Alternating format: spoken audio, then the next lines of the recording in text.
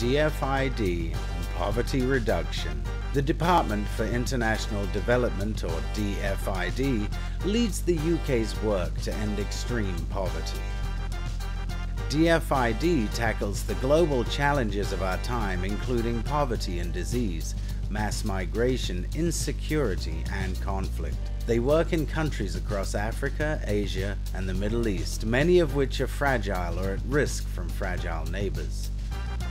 In addition to working directly in countries, DFID also gives UK aid through multi-country global programs and core contributions to multilaterals.